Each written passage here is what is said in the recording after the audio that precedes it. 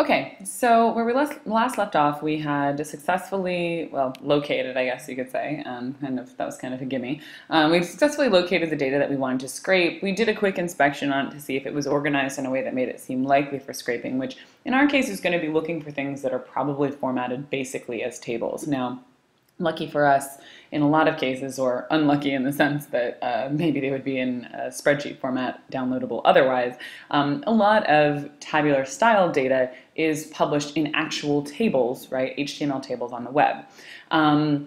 And as I mentioned in the last video, there is a wonderful library that can be used to parse this information and kind of target just the bits of the web page that we're interested in and ignoring everything else.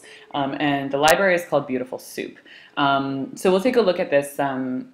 You guys will have a link to the documentation on this, but fortunately it's a pretty straightforward library to use. Now, I could do this all in one file. I could do my scraping, i.e. my downloading and writing of the web page, and then my parsing, where I actually go for the information all in one place. I personally prefer to do them separately. I don't know, mentally for me they're separate tasks, but obviously it's ultimately up to you if you continue to do this, if you want to approach it a different way. For now though, what I'm going to do is I'm going to create another new file. And I'm going to call this Apple Vitamin Parser. Okay, and the first thing that I'm going to do is I'm going to import my library. So I'm going to say import BeautifulSoup. Now, because of the way BeautifulSoup is organized, our import statement is slightly different. And you know, this isn't something that you need to worry too much about, in the sense that this is something that's going to be in the documentation of a particular library. If you need to use it, it's going to tell you how to do this download. You can download it, it's going to tell you how to do the import statement, right? It'll give you examples. But for now, we're going to say from BS4 import BeautifulSoup. And of course, the first thing, or not necessarily the first thing that I want to do, the first thing that I want to do is I want to open my target file, right? I want to start reading in the data. And the syntax for doing this with BeautifulSoup is a little bit different. It's a convention to call the variable that you use BeautifulSoup to interpret soup. You don't have to do this.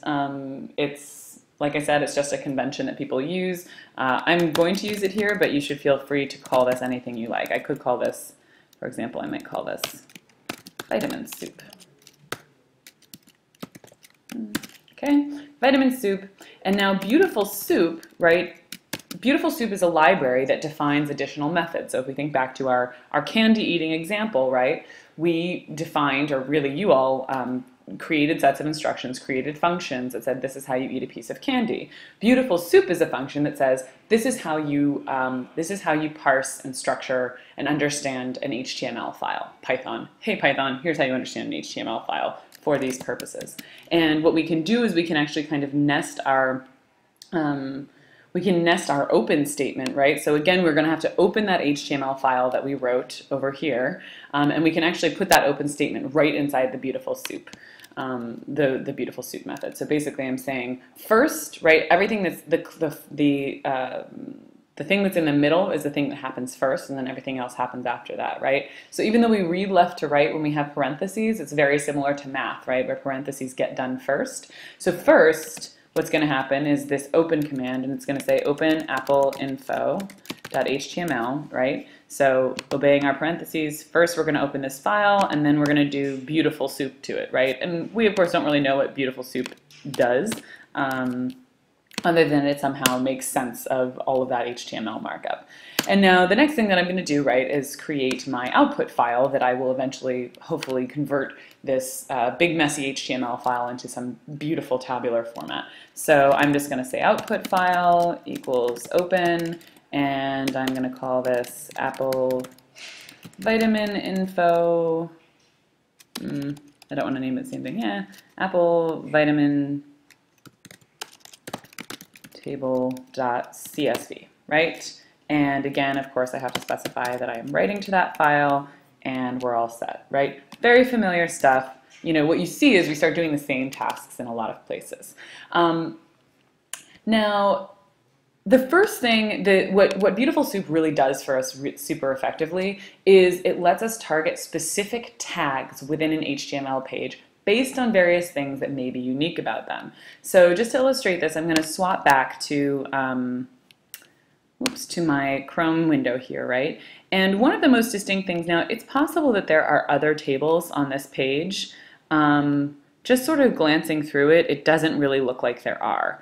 I can test this out, right, by looking for tables, but if I just sort of scan through the code, and also looking at the web page, right, like there's one giant table on here, probably this is the only table. I don't know that for certain, but it's a reasonably good guess. Now, when I look at the header of my table, there's an awful lot going on here, and specifically there's an awful lot of formatting happening. And really, that's probably not something that I want to deal with in my output file, right? And again, this is a judgment call. This is a choice that you make when you're designing what your output file is. I think it's probably going to be easier for me to kind of write out these headers by hand in my file, what I want my new headers to be, than to actually scrape them from here, right? Copying out these individual things, there's many rows of data here, would be extremely tedious. But in terms of this stuff, like it's one set of headers for the whole table, I'm going to make the call that I'm going to do that manually. So the first thing I'm actually going to define in my file is going to be what my new headers are going to be. So I'm just going to create a variable here called my headers, and I'm going to write in what I decided I want these headers to be. Now, why am I doing this as a string? Remember that when we output a file, we're actually outputting it as a string, and we're kind of calling it a CSV, right? And then when we open it in a spreadsheet program, the spreadsheet program says, oh yeah, this is a comma-separated file. I see how things are organized by commas. I'm going to split them on that, and then you're going to get this beautiful tabular data. There's definitely more than one way to approach this. There are libraries that handle CSVs, and I encourage you guys to explore them if you continue to do this type of work. Doing it this way is by no means perfect, but it is kind of a very simple way to get started with this sort of thing. And truthfully, truth be told, it's effective a large proportion of the time. So I'm just going to go ahead and, create a version of my headers here. So I'm taking this from what's here. So it's like 1 cup slices, 1 large, 1 medium, 1 small, 1 extra small, which is kind of nice, right? Because it's actually coordinating with some. It seems to fit well with some of the stuff that I've been seeing in my market news data, right? It's using some of the same measures. I see the inch measurement here, right, where it says 3 1/4, 3 inches, 2 3/4, 2 1/2, right? We saw some of those size descriptions.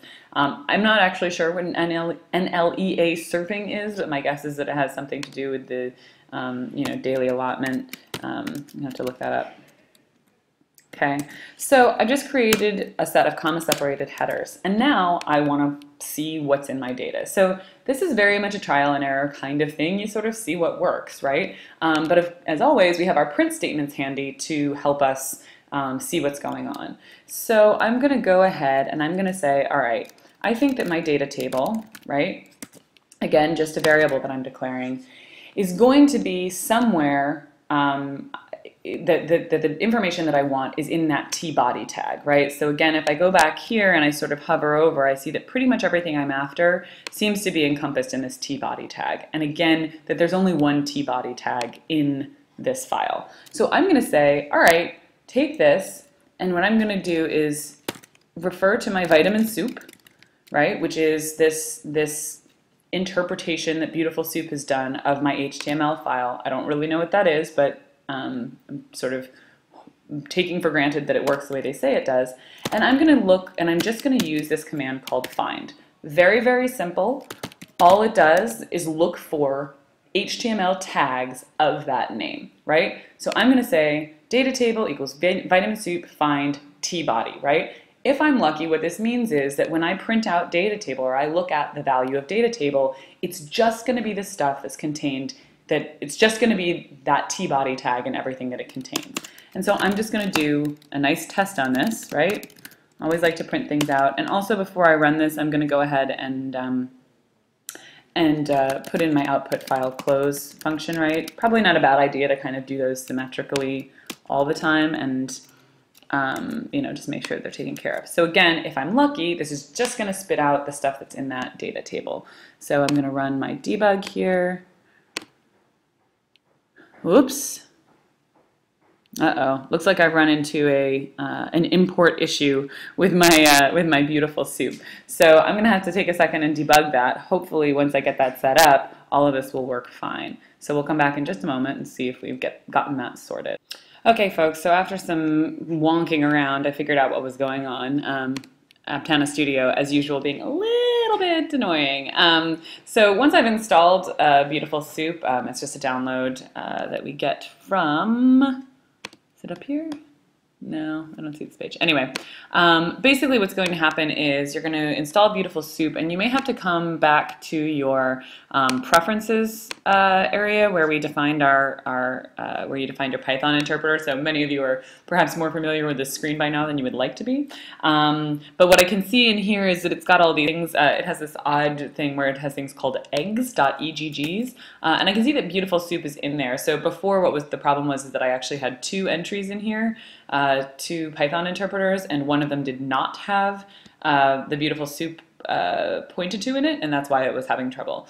So if you've installed BeautifulSoup recently, you're going to want to come in here, make sure that you see it, click this apply button, right, just to ensure that it understands what's going on, and it'll kind of do all of that work again that we saw that you would have seen when you first sort of sorted this stuff out last week. And then click OK, and with any luck, this time when we run it, we will see some output. And in fact, what we see is very, very promising looking, right? So what we have is we see T-body, right? That's the tag that we pointed to here when we asked to find our T-body. And now we've just printed it out. And so what we're getting is all of the code, but we also see what's inside it. So obviously we're not interested in all of these TD cells and all of the markup that's around them. What we want to do is just yank out these individual values. Now, since we know this is a table, and a table is very similar to a table is organized in rows and columns, what do we think we can do but actually use the same type of syntax that we did previously when we were reading in from a CSV. So we're going to see a very similar organization here where we're going to say, every row, right, is going to be just like a row in our file. And so the next thing, once we've targeted the table, is we're going to say, okay, let's look for our data rows. And that's going to be, we're going to start with our data table, right? And we're going to say, we're going to use this as a BeautifulSoup method called find all, find_all. And again, we're just going to pass it the name of the tag that we want it to look for, which in this case is TR, right? Give me every row. So when we were looking at the CSV last week, we gave a special command called read lines that we can apply to a file. In this case, we're saying, listen, just find every row, right? And the result of that is going to be that it reads our data row by row. And at that point, I can then start writing my loop. So I'm going to say for row num, row. And again, it's not necessarily, I don't even know at this point whether I'm going to need the row number or not. I like it because I like to know that I have it on hand. But this is going to give me a really nice way to just sort of go through and say, okay, for every row, and give me the row number and the row itself. And now, again, I want to do one of these things. I could say, for cell number, I need to get it, I want to get it in every cell. So again, a very similar task to what we did last time. For now, I'm just going to do a print statement. I'm just going to say print row num row, again, just to make sure that this is working and see what I get. Okay, and what we see is that there's kind of a lot of stuff going on here, but that I've got about 36 rows, right? And that each row has all of this markup in it, kind of a little bit disorganized. So in the next one, we're going to come back. We're going to look at getting at the individual cells, again, in a very similar syntax to what we saw last week, and actually work on getting the data that we're targeting out of this file and into a nice table format. So we'll see you in a few minutes.